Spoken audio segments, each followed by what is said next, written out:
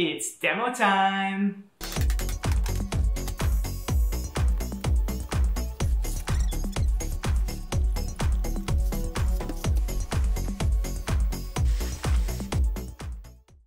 The space I'm tackling today is my front entrance.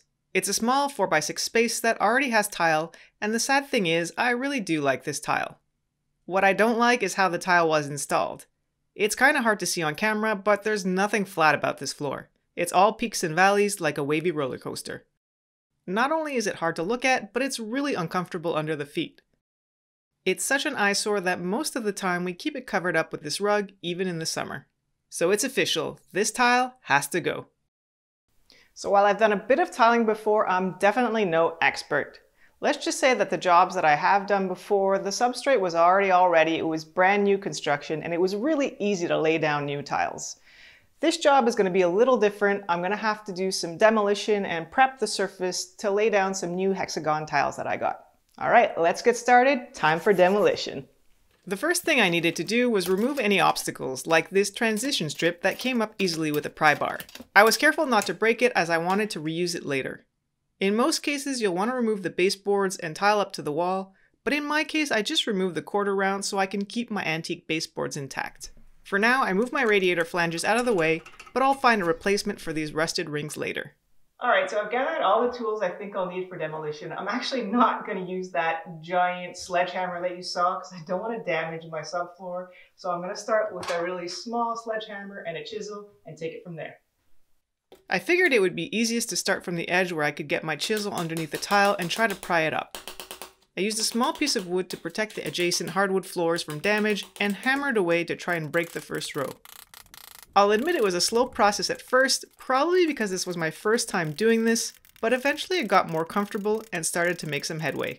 After I got things started, I thought that maybe I could get onto the tile with a crowbar and just pry them off, but that didn't work out for me, so back to the chisel I went. Eventually I could lay the chisel almost flat and get under the tile to rip up bigger sections. At this point I figured I would try my hammer drill to see if I could use it like a demolition hammer and pop up the tiles, but this did not work at all. So this brings me to tip number 1. If you're redoing a large space, consider renting a demolition hammer. It'll save you a lot of time and a lot of sore aching muscles too. So back to the hammer I went, this time pounding on the pry bar, which did help a bit I guess, until eventually I found the ultimate secret to easy manual tile removal. Which brings me to tip number 2. Pound on the tile with a small sledgehammer to loosen up the old thin set and help loosen the tiles. After that, the tiles started coming up in sheets, which made me really happy. At this point I started to feel like a demolition pro, and removing the rest of the tiles went much faster. Not to say I wasn't really sore the next day. After demolition, it was time to clean away all the debris and inspect the subfloor.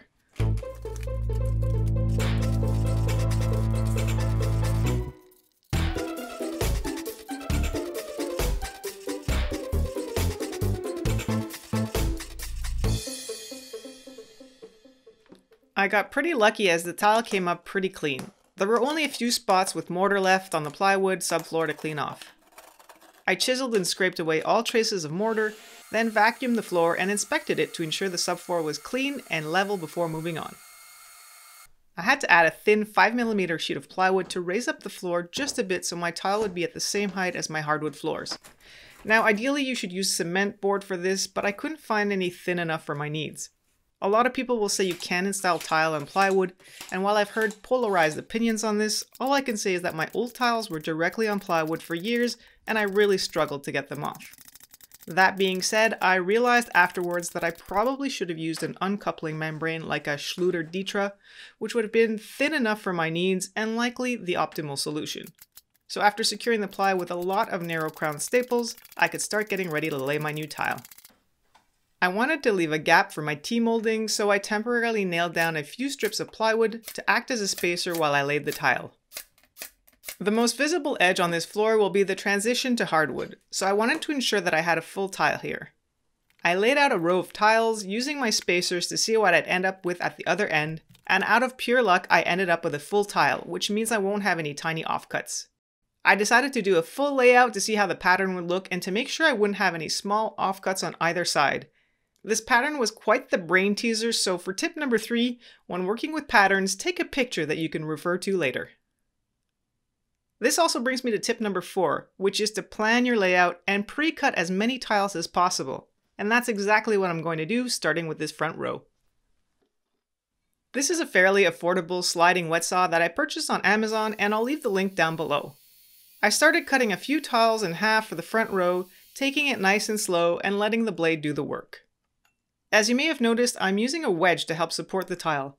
And this brings me to tip number 5. When cutting hexagon tiles, cut yourself 2 wedges.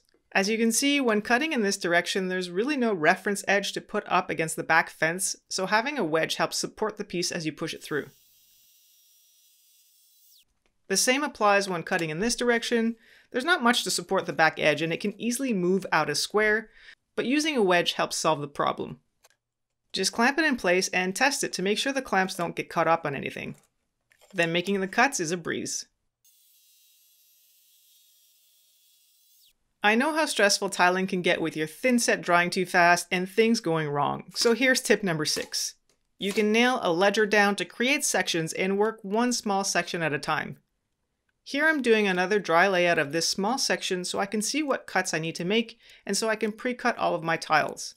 I don't want to be running to my tile saw while my glue is drying out on me. This time I'm using spacers so my measurements will be precise. Once I reached the last row, I could measure and cut the outer pieces and test the fit. It was hard to keep up with which piece went where, especially with the complex pattern, and this brings me to tip number 7. Trace out a grid and label your offcuts so you'll know exactly where they go. So with all my pieces cut and fitted, I'm now ready to start actually laying down tile. Oh, but if you're wondering how I cut that weird little piece around the radiator pipes, here it is. Pliers didn't work, but a little tap and the piece broke off clean. And getting this fit just right was so satisfying. Okay, so I started removing the tiles, but I needed to be really deliberate about it to avoid messing up the pattern. So here's tip number 8. When working with patterns, it helps to make one pile per row, making sure to maintain the orientation of the tiles as well. That way you can just grab them without thinking during installation. When it comes to mixing the thin set, experienced tilers will do this by eye and just intuitively know when the water and powder ratio is right. But that's not my case.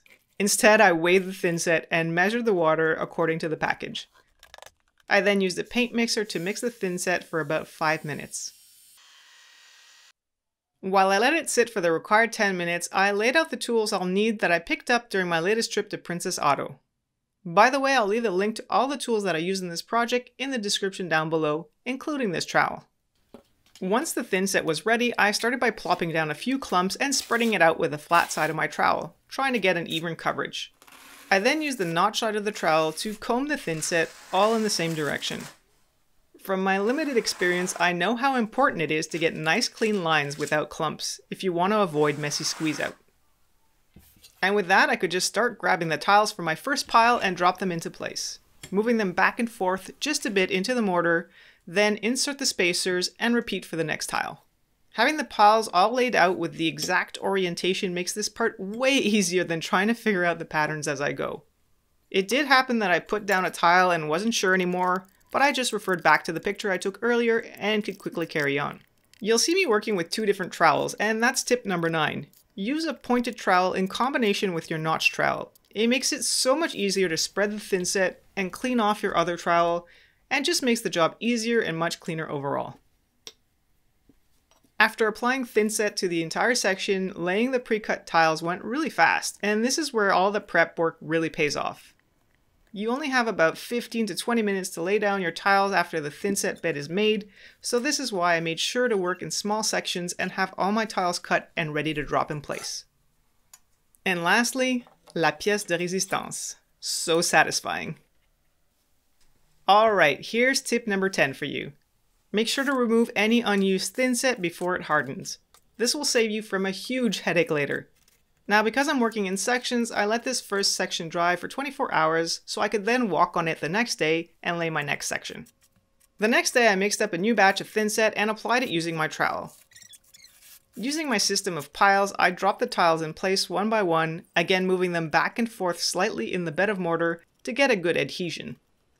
In case you're wondering about back buttering, from the research I've done, you don't need to back butter small to medium tiles like these, but it is recommended for large tiles. And that's tip number 11. Once I reached my temporary ledger, the space was a bit tight, so I simply removed it and filled the remaining section with thinset so I could finish laying the remaining tiles. Eventually I had to open the door and work from the outside, but that was all part of the plan. And this brings me to tip number 12. Don't back yourself into a corner. Always finish at the edge of a room or a doorway. I let the glue set up, but only for a few hours before removing the spacers. Any longer and they can become really hard to remove. At the same time, I gently scraped away any squeeze out using a utility knife. It's much easier to do this before it hardens too much. It's looking good already and I can't wait for the final result. I let it set for 24 hours, then got to work on the grout. Just as I had done for the thinset, I weighed my grout powder and added it to my bucket of clean water, which I had also carefully measured. I mixed up the grout for a few minutes and immediately got to work. Working one small section at a time, I first used a wet sponge to wipe down the tile, then dropped on a small amount of grout and started working it into the joints using a grout float. Typically you want to run the float diagonal to the joints, but since the joints in this tile run in all directions, I also ran my float randomly in all directions, back and forth, in order to force the grout into all the joints. I kept going section by section, filling all the joints. Once I was done with a section, I dragged the float along the tile and tried to remove as much excess grout as I could. It's not the end of the world if you leave a lot behind, which, as you'll see, was the case for me. It'll just mean more cleanup later on. I let the grout set for about 30 minutes and then came back with a clean bucket of water. I used a damp sponge to moisten the dried grout and gently massaged all of the joints. The goal of this first pass isn't really cleaning, but rather smoothing out the joints, checking that they're all filled and evened out. The tile wasn't fully clean after this first cleaning, but that's totally normal. I let it set up for another 15 to 20 minutes, then came back with another clean bucket of water. This time the goal was to clean off the excess grout. I first loosened the dry grout, then wiped it off using the clean side of the sponge. Then, as they say, rinse and repeat. The tile was pretty clean when I was done, but again, it wasn't perfect, which is to be expected. At this point, I let the grout firm up for about 24 hours. The next day when I returned, there was a haze on the tile, which I had expected. I've read articles that suggest using a cheesecloth to remove the haze, but this got me nowhere. Instead, and here's tip number 15, I used a damp microfiber cloth to wipe off the haze and followed up with a dry microfiber cloth to buff it dry. This really worked well and got all the tiles nice and clean. All that was left were the finishing touches, like replacing the quarter rounds and the transition strip. And then, as if on cue, Inspector Zozo showed up for a final inspection, and she seemed to be quite satisfied with the outcome. Hey, I hope you enjoyed this video and hopefully you picked up a few tips from one DIYer to another. I'm so pleased with how this project turned out and especially relieved that I didn't mess up the pattern. I guess all that planning paid off in the end. Until next time, thanks for watching, see you soon.